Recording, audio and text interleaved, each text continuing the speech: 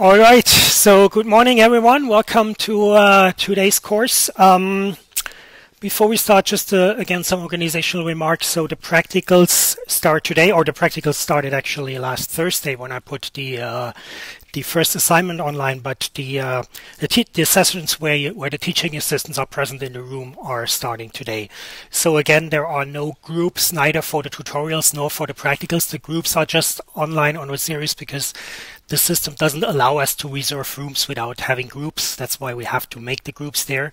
But for practical reasons, it's no point to have really group assignments. So you can do, or you should do, the exercises for yourself, both the tutorials and the practicals. But there are then time slots where teaching assistants are around, and then you have to go there, or you can go there to whatever time slot fits you best, and then you can ask them questions.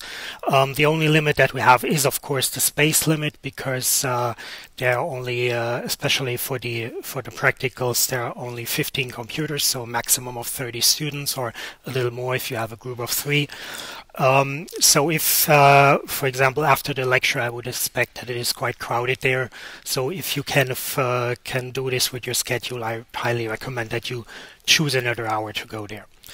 Good. We're also planning to set up a forum because we're doing this practicals the first time. We completely changed it, so a lot of the things will be a little chaotic because it's new for us as well. So be patient with us, and we want to set up a forum so we can also give you first quicker information if there is some questions, and also you can ask questions there, or you're also then welcome to answer questions that others give, or you're welcome to post hints there about the technical installation and the stuff. Of course, no hints about how to solve the assignments. Good. Yeah, deadline for the first assignment is next week on Thursday. If you're still looking for a partner, please go to the practicals directly after the lecture in room BBL 175. I told the teaching assistants that I sent all the people who don't have a partner yet there, so they know about this. So go to the teaching assistant, and if everyone is there, you can do some sort of a quick speed dating, and then hopefully you find a partner for the assignment soon. Good. Yeah, tutorials today is the second tutorial session, which still covers the first exercise sheet. So I said that each exercise sheet is basically, we have 4 tutorials with teaching assistants present for 1 exercise sheet. So the next exercise sheet comes online on Tuesday, because Thursday and Friday the university is closed because of the holiday on Thursday. So no events then, but starting next week, and then we have the second assignment. So the people who already had the first one, or who will have it today, can then go on Tuesday or Thursday, either next week, for the second exercise sheet. And as I said last time, there are much more questions, more exercises on this exercise sheet that I think most of you can do in 2 hours. But the idea of this is, of course, first of all, we expect you to do more and not just come here and sit here during the scheduled hours, but you have to put in some additional effort for yourself as well. And the other thing is, of course, I mean, each year I have an idea for a new 1 or 2 new exercises, so I put them in addition to that, but I don't remove the old exercises, because I think if I already have them, why not let them there, so you have more exercises to practice for the exam. But of course, the natural consequence of this is that there are more and more exercises each year, so of course you cannot do everything in 2 hours. So don't be frustrated when you're not able to finish everything in 2 hours, but yeah, use it as a possibility to get more practice. Good. Yeah, any questions about the organization? No? Good. Then let's start with the today's content. So today we'll basically continue where we started, where we finished last time. There are a few things that I didn't make because of the time, so I want to finish that up, and then we move from 2D to 3D, talk a little bit about normal vectors, and if I have enough time, I will also talk a little bit about shading. If not, I will do it next time. Good. So yeah, since we already had a lot of things introduced last time, just a quick summary to catch up. So if anything of this doesn't sound familiar to you, I highly recommend that you look into last week's lecture because, as I said, there is a lot of material in this course, and the major problem of this is, I think, more, it's not the difficulty of the material, it's more the amount of material that you need to know. Good, so we introduced vectors last time. We started with like a definition of vectors. Then we said how we can which two definitions actually, which are work equally well and basically lead to the same thing. We said how we can interpret vectors, algebraic and geometric, which is related to the two definitions, of course.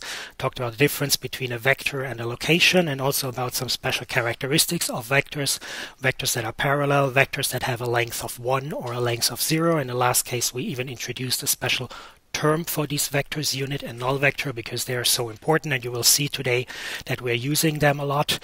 And then we talked about how we can do calculations with these kind of vectors. So we introduced the scalar multiplication. We said how we can add and subtract vectors, and then we introduced two kinds of multiplications of two vectors with each other. One was the dot or inner or scalar product, and the other was the cross product. And both of them have one important characteristic each. For the dot product, it's that it is proportional to the cosine between the two of the angle between the two vectors, and the cross product is the important characteristic here is that the result is orthogonal, that is, means in a right angle to the original vectors. And we will see today examples for why this is important and why these are so important characteristics. Of course, they have other characteristics as well. We talked about this as well. And then we also introduced the basis of a coordinate system, or we introduced coordinate systems by introducing base vectors. We also introduced a special base, which is the orthonormal base, which is a base that is built from orthogonal unit vectors. So this defines basically spaces in which we can do something, and this something was, for example, specifying certain geometric shapes. So we talked about implicit representation of circles and lines. So we learned how we can represent a circle and a line, and we also, in that context, actually it should more go here. We also introduced another special vector, which is the normal vector. So far, we only talked about normal vectors with respect to a line. So a normal vector with respect to a line is basically any vector that has a right angle to the line and or is orthogonal to the line. And today we will generalize this to random geometric objects. And also we talked about this, as you see here, this is the implicit representation of these objects. Of course, there are other representations, and one of them is the parametric representation, which is the thing I want to finish up now. Just a comment, I kind of indirectly also, either if you're familiar with this, I repeated it. If not, I introduced it. Some basic mathematical things like trigonometric functions and the Pythagorean theorem. So those of you who have problems with these things or are not familiar with it, I also recommend that you, for example, look in the book about, in the chapters about that. It's not really that much difficult, but yeah, you have to know it. Good. Yeah, so as I said, the implicit representation is just one way, of course. There is basically an infinite number of ways how we can represent objects in a mathematical way, and the implicit representation is one of it. It's kind of an indirect definition, because we do not, like we're used to from school, that we have like a function where we put in an x value and then we get a y value out, but we have this equation that is equal to 0, so we can basically very easily verify, for example, if a point is part of a geometric object that is specified with this implicit equation by just plugging the point numbers in and then seeing if the equation is correct or not. But it is not that intuitive or more difficult to like calculate the points explicitly. And this is one of the reasons why we have different kind of representations. For example, one of the things that would also be quite useful sometimes is to be able to address a function or a geometric object in 2D by just one parameter. So, for example, think about a line, and when you want to walk along the line or want to move an object along this line, of course, you can do this by having two points on this line and constantly calculating these 2 points, but you could also, it would also be kind of nice if you have some sort of an index or just one parameter that allows you to just move from one position on the line to the next one. And this is basically what this parametric representation is about. It is basically in 2D the idea to control a geometric form, a curve, by one parameter. So we see here we have x and y. These are our points on the line, and they are calculated with this function g and h that depends on one single parameter. So you can think of this as some sort of an index. So you have a t, which is your index value, that leads you to these two function values gt and ht, which are your x, y values. So this represents this point on the curve. And then if you go from t to t plus 1, for example, or to t minus 1, you get the next value in that direction or the next value in that direction, depending on how you make the unit. Of course, it's plus or minus 1 or something else. Good, so you have some sort of like an index that indexes all the lines in the right order, all the points on the line on the curve in the right order. Curve, I have to say, because the line is of course a very specific way, geometric object, and we want to represent this in a parametric equation.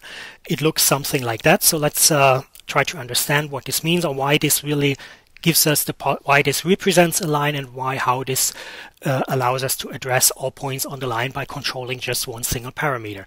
So if we look what we have here, we have a point P0. So let's try to draw this here. So this is a vector P0.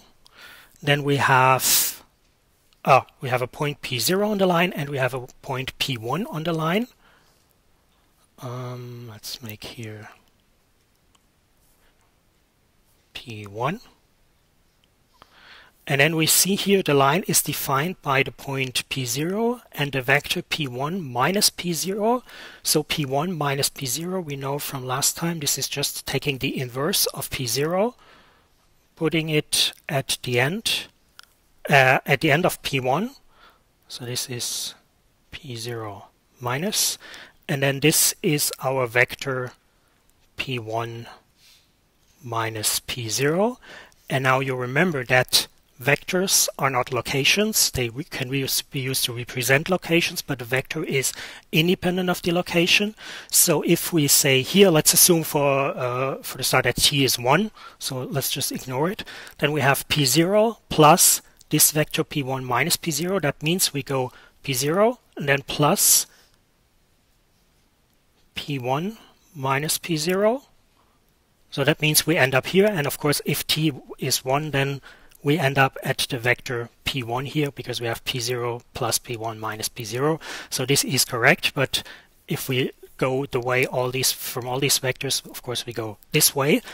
And then we have this parameter t here, which also, if you remember last time what we learned about scalar multiplication, this is basically just a scalar multiplication, a multiplication of a scalar with a vector.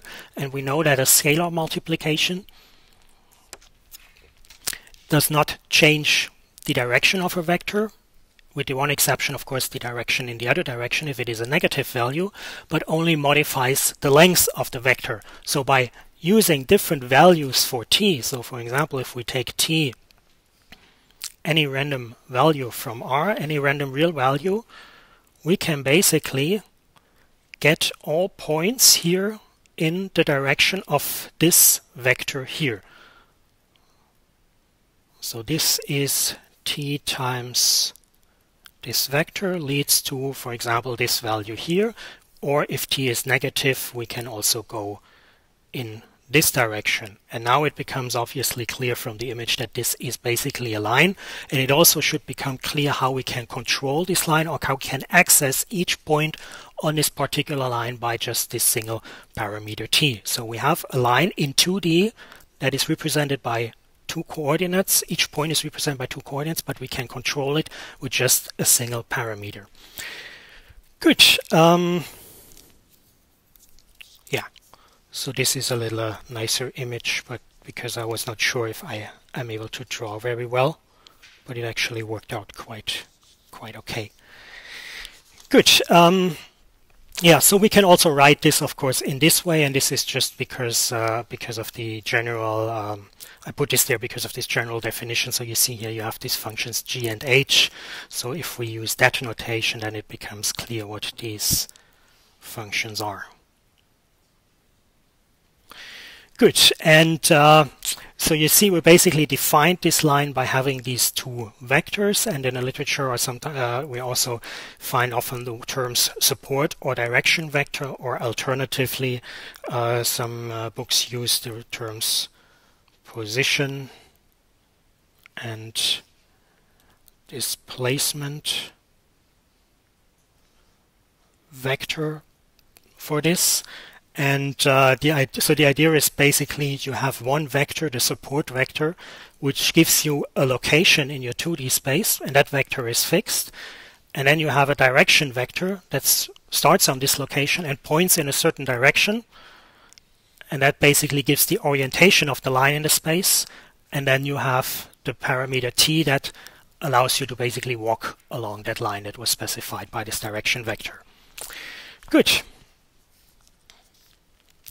Yeah, and so we see now we have two ways to represent an represent a line, and this second, I personally find this second one more intuitive because it gives you this idea of having a position and then a vector that points in direction, and then you can basically walk along that line. Whereas with the normal vector, this is seems kind of less intuitive, and we don't have this nice parameter that we can control it. But of course, the reason why we have this implicit representation is that in certain situations it's just easier to understand certain things or easier to calculate certain things, and we will see this later with examples. So there are different ways of representation, and if we have different ways of representation, we are also often in a situation, of course, that we have it in one representation but would actually like to have it in another one. So the question is, how can we convert that? And that is basically the exercise number 11 from the first tutorial sheet, which is why I don't want to go that much into the details. We will post also some not complete solutions but comments on how to solve the questions from the tutorial sheets. I will post that online, but I will only do this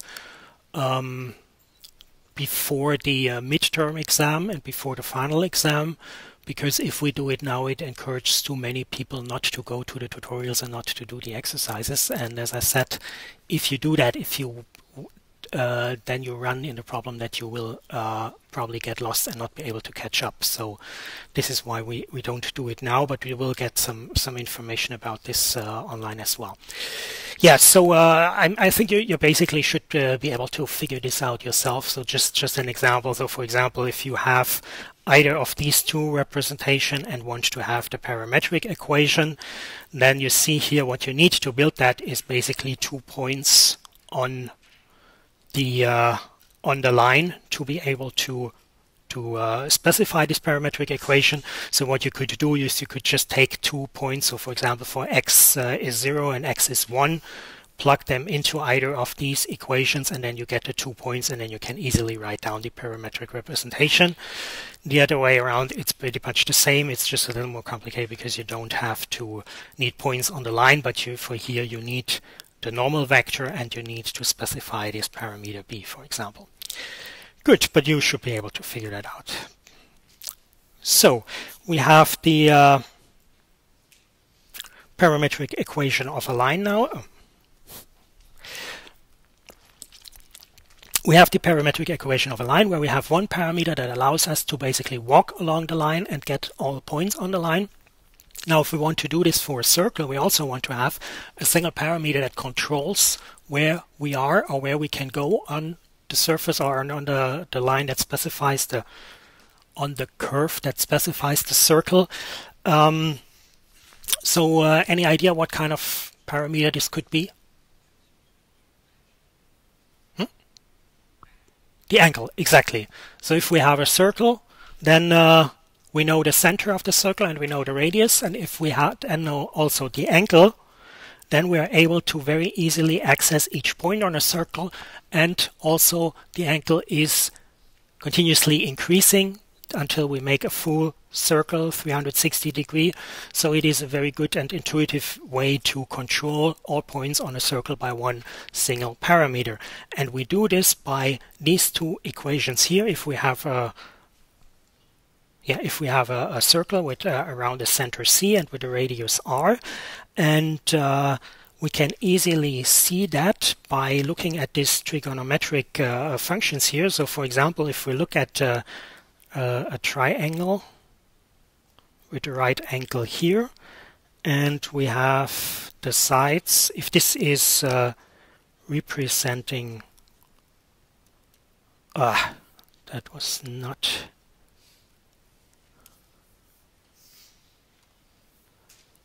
if this is a vector, let's call it V, then this is the x value of the vector, this is the y value of the vector, this is the length of the vector, and if it is on the line, oh, I should have called it P. Anyway, then this is the length of this vector is of course the radius of the circle, and here we have the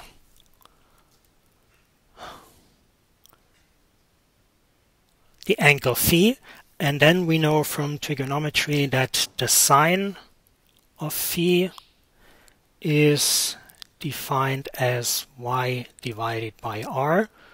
So we see here y is r times sine of phi, and the cosine of phi is divided as x divided by r.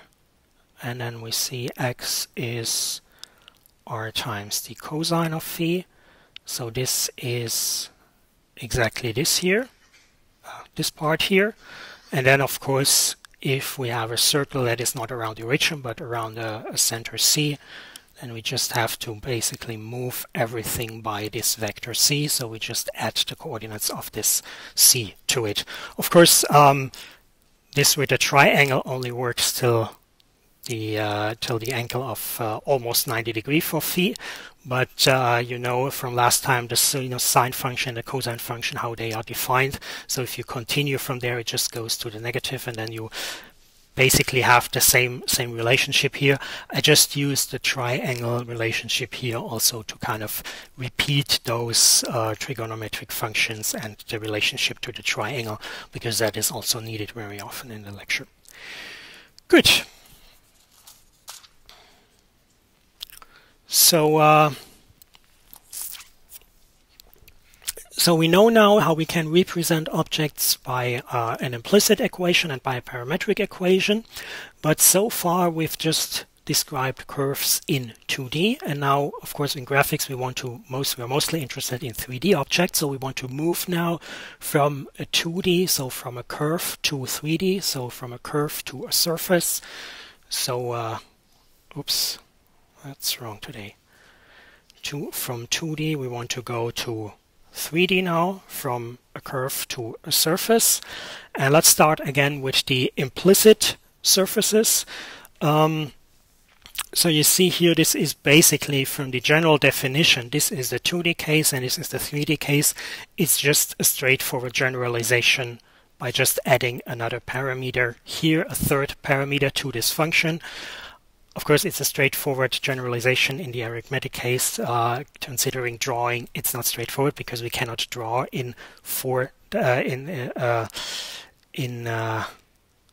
dimensions, because we would basically, to have a function from 3 parameters to a fourth one, we have to draw in 4 dimensions, and that's hardly possible. And that's why, of course, you start with the 2D case, but it is a straightforward generalization, as we see, for example, with the first case, which is the sphere. So if you remember, the 2D case of the sphere was basically everything beside this here, and this is just a third coordinate added to this equation. And similar to the 2D case, we also see, the 2D case was the circle. We see also for the sphere why we can come up with this, or why this is intuitively clear that this equation, if the points fulfill these equations, that they are on the surface, because it basically means that, oh, I forgot the vectors here.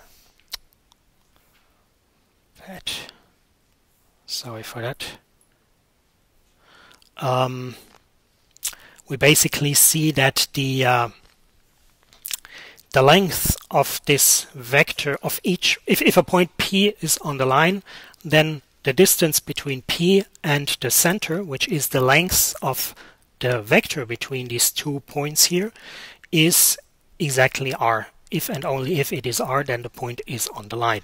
And if we write this, we can then do just some arithmetic changes. We can write it like that, and then you know that the length of the vector is defined as the square root of this, and if we put this to the power of 2, we get exactly what we have here in this line. So you see that this is indeed intuitively clear that this equation fulfills the need of the sphere. Good. Similarly, the 3D representation, the 3D equivalent to a line, which is a plane, is also just a straightforward generalization by just adding the third coordinate here. And like in a 2D case where we said that this vector A, B, the coefficients for the parameters x and y, or here for x, y, and z, are a normal vector. For the line it was a normal vector in a right angle to the line. Here it is a vector in a right angle to the plane, but it is again a normal vector. I have proved this for the 2D case at the end of the last lecture, so if you don't remember it, or as a good exercise, you can prove it also for 3D now with 3 coordinates. It's just a straightforward generalization. Good, and then we see again we also have this this value d here, and of course the question is again, what is this meaning of this value d here? Now to repeat, if you think about, remember the line case in 2D, we also had this in vector form. We have the normal vector, and then we have this vector p, and then we see that this value b is basically this vector p0 that points from the origin to this position here, which is 0b. So we see here that b is basically the distance of the line from the origin, and we also see this here that if we put in 0, 0, 0 for x, y, and z, we get f of 0, 0, 0 equals d, and then that's not correctly written. F should be 0, but if we make x, y, and z equal 0, then it follows that I just don't know how to write this correctly, but you understand what I mean. It's obvious that this is basically the distance of the plane from the origin on the z-axis. Good. So if we put this in vector notation, of course we can also put this in vector notation, and then we get this here, and then so this is pretty much the same as with the line, and the point is now to think about what this means. Also compare it to this parametric equation where I said we have this support vector that basically gives you a position of the line or the plane in a 2D space, or a plane then in a 3D, and then we have this direction vector that shows you where the line points at. And here for the implicit representation, a way to think about this geometrically is also that we have a position of the plane, which is the parameter d, and we have an orientation of the plane, but instead of using a support vector, direction vector, we use a normal vector which is orthogonal to the plane. So if you have a plane like this, you have one normal vector pointing out, and then by turning that normal vector you can change the orientation of the plane in the space around this fixed position that is in a parametric case specified by the support vector, and in the implicit case by the parameter d. Good. Of course, there are exceptions of this if the line or if the plane is parallel to the line that is specified by the z-axis. So if this is the z-axis, and for example we have, if we look at it in 2D, So let's say the the y-axis is pointing towards me, this is x and this is z. Then of course a plane that goes like this is then d is not indicating this value here. So these are the kind of special cases that you have to consider as well, of course. Good. Yeah, so we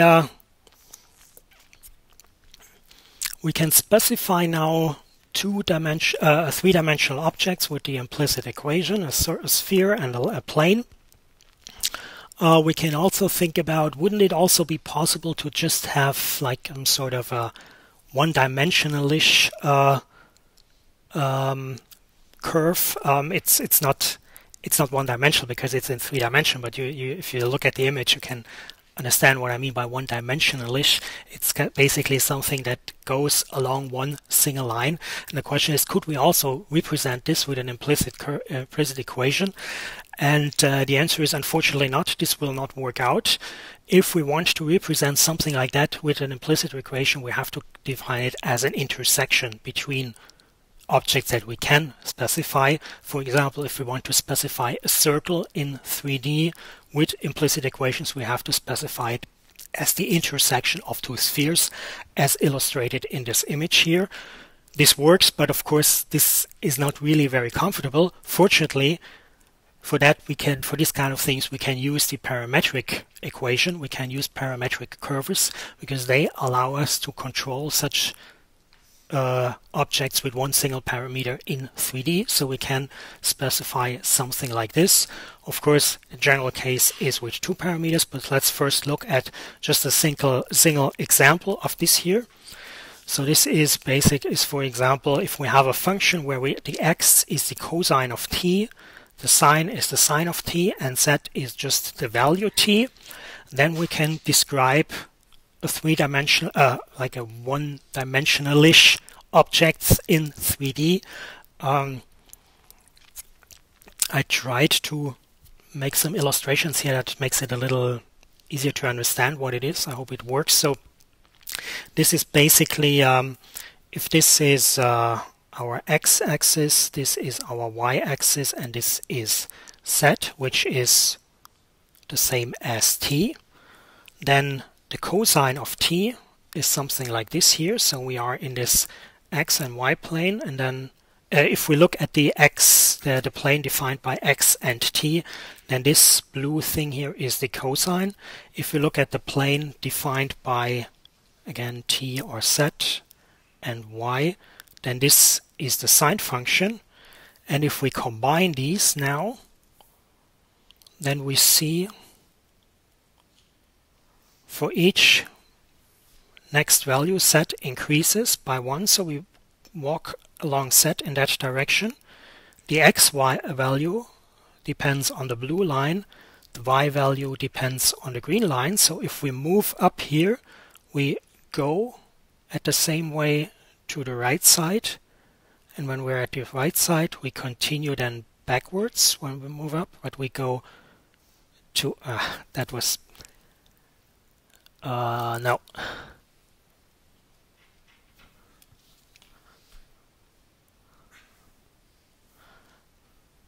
Oops. So we start here, we go in that direction, and then we go back to this here, and then we go to the left, and then we go to the front here. So you see, in the end, you end up getting a spiral. So if I would have drawn it better and longer, it would look like this in 3D. So we see here that we can really create 3D objects by using this one parameter that controls it. But of course, the more general case is to use parametric surfaces.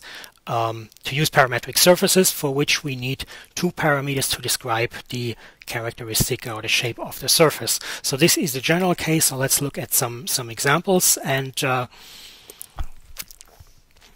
oops, probably, I don't know, something. It's too early in the morning. Everything's going wrong. Here we go. Good. So maybe the most straightforward case to see this is again a sphere, Because for a sphere, think about first a sphere centered around the origin. We said that for a circle it was very natural that the angle is a good way to control it. For a sphere we have 2 dimensions, so we need 2 angles, and probably the most familiar way where we know this is from the Earth, where we can describe each position on the surface of the Earth or on a map by the longitude and the latitude, which are basically nothing else than 2 angles. So we have first one angle, which is on the Earth the longitude, which specifies the direction in this, if this is x, y, and z, then we have an angle phi that specifies the position in the xy plane, and we have an angle theta. So for example, if we point in that direction, then we need another angle theta that specifies it in direction of the z-axis, and then we have here a point or a pointer in a certain direction, and if we limit the length of that pointer to the radius r, we get exactly this a point on the sphere, and so we can describe it by this equation. And again, we see this by looking at the trigonomic functions, the relationships that we have in a triangle. So if this is z, x, and y, let's assume we have here our vector p, specified by the coordinate values at x and x, y, and z. And so that is, I should use different values here because that's confusing. So let's say px, py, pz. Then we know here that this here is px. If anyone knows a different, better drawing tool, let me know. That is p. No, that is wrong. Great. So this here is px. This here is py. And this here is r, because it's the length of the vector, which is on the sphere, so it's the radius. And let's call this line here just a, or the length here just a. And then we have the angle phi here, and we have the angle theta, which is, actually I was drawing it wrong. The angle theta is usually that angle here. So we have theta here. And then we see from the trigonometry, so the cosine of phi is, so we have here this equals r times cosine of phi. Cosine of phi is defined as x, or px, divided by a, and the sine of theta is defined as a divided by r. And if we immediately see that this is px, so I should write p's here. I've chosen p instead of xyz because I realized that this is confusing with the axis, which I also labeled pyz. Good. So yeah, we see immediately that this is clear, and for this here and that here, I think it should also be clear when you try it yourself as an exercise. Good. So now we have described a sphere, but a sphere around the origin. Of course, we also want to describe a sphere at around a random center in our space, and the same, yeah, this is so easy, I'm afraid to even ask this, is the same as we had with the circle. We basically just add this, again I forgot the arrow here, we just add this vector here to all the vectors on the point, and then we basically just move the whole sphere to a new center by adding just the vector c. Good.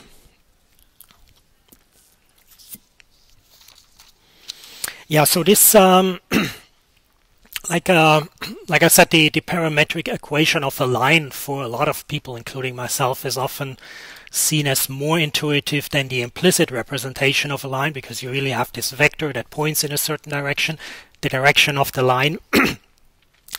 But the implicit equation of a sphere is often not seen as intuitive as the parametric representation of it, which we'll cover soon, our parametric representation of a line, because mostly because we cannot represent it nicely with vectors, but we have these trigonometric functions here, and we cannot represent it as a vector because we have this product of the two parameters here, the two angles. But you will see later that it's very convenient when we want to do texture mapping, where we basically put a texture on the surface of the sphere. So we need to access each point on the sphere, and for that this implicit equation works very well. Parametric representation. Good. All right. Yeah. So parametric planes.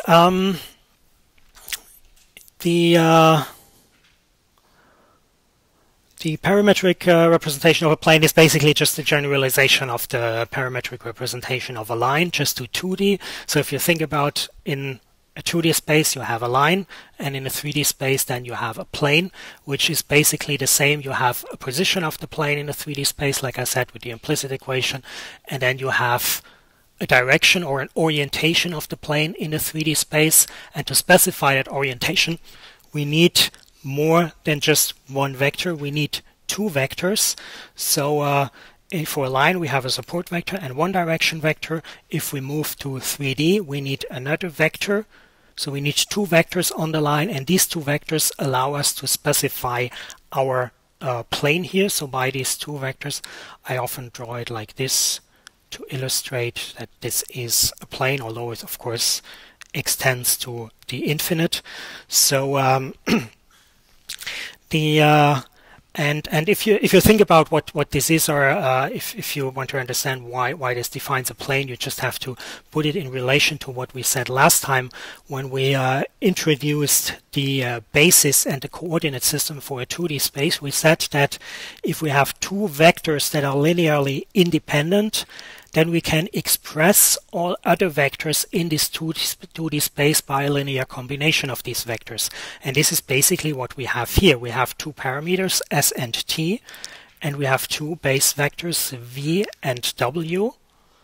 So I purposely choose a different notation here to also make you a little familiar with the different notations, not to confuse you more, although I would assume that it might be less confusing if I would stick to one notation here. But the problem is, if you look into the literature and then you look into the APIs that you need for practicals, and then you look into another API or another book, everyone uses a little different notation. They're basically all the same, and it's easy to understand what they are and how they stick to, but you just have to make yourself familiar with them. That's why I have chosen a different notation here, so not to confuse you.